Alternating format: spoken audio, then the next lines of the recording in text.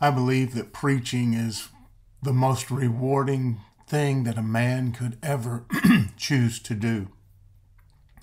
However, it comes with some of the greatest sadness that there ever was.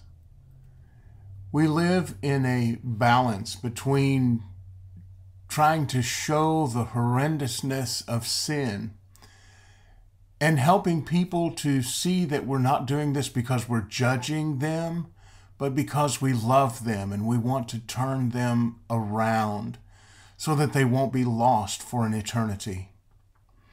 Many look at preachers and preaching as just a way of bashing people who are not like them.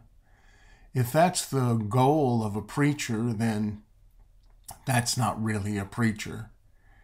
A preacher preaches because he loves, because he cares, because he sees the end of life from the beginning.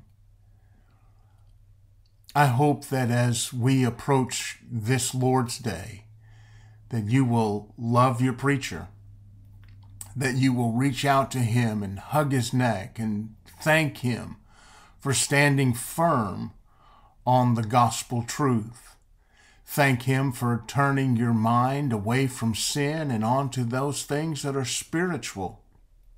Help them during this time to be encouraged when it seems so black and so dark in this world. Help them to keep on preaching even when it's so unpopular. I love you all. Please come and worship today. God bless.